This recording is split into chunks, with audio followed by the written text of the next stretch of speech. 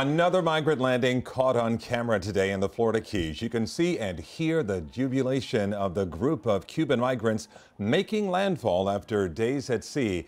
Nearly 20 people landed on the sand in that homemade boat. Meantime, the state law enforcement presence in the Keys is growing by the day. Local 10's Janine Stan with us live now on Key Colony Beach with it all for us tonight. Janine. And Calvin, this is becoming a much more common sight. These homemade boats making landfall in the Florida Keys. Tough to imagine that 19 people traveled through the Florida Straits with this. This time when they made landfall here in the Florida Keys, they weren't just met with federal agents, but they were also met by state law enforcement. In clear, flat water, you can see a law enforcement boat by a homemade vessel with 19 people on board coming to shore in Key Colony Beach.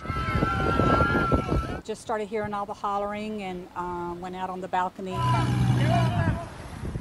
Soon it approaches the sand and they take off running.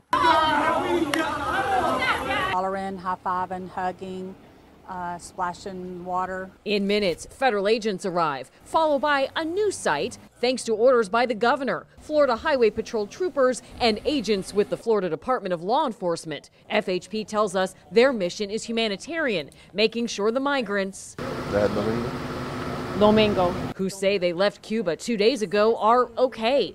So this is the boat that this group used. They tell us they left Matanzas, Cuba on Sunday, and they say they didn't have any problems at sea. Take a look. You can see that there are some items of clothing. There are a couple of life jackets in here, and something we usually see with these migrant boats, the motor right in the middle. You can see it's actually starting to take on some water now. Looks like it's leaking some oil.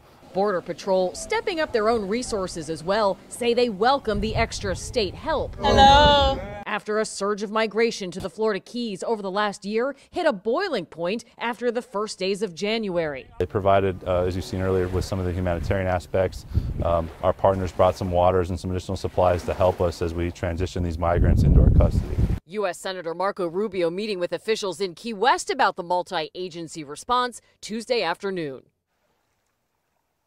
The Florida Division of Emergency Management says one of the other things that they're coordinating is the removal of these vessels. They can pose navigational and no doubt environmental hazards. We're also told that we will be seeing some Florida National Guard troops, about 100 to 150 of them. When that happens here in the Florida Keys, we'll stay tuned. We're in Key Colony Beach. I'm Janine Stanwood, Local 10 News. A level of desperation most of us can't even comprehend. Janine, thanks a lot. And for much more in this developing story, go right down to local10.com. And for extensive coverage in Spanish, go to local10.com in Espanol. It is easy to remember. Just log on local10.com/Espanol. You'll find complete coverage right there.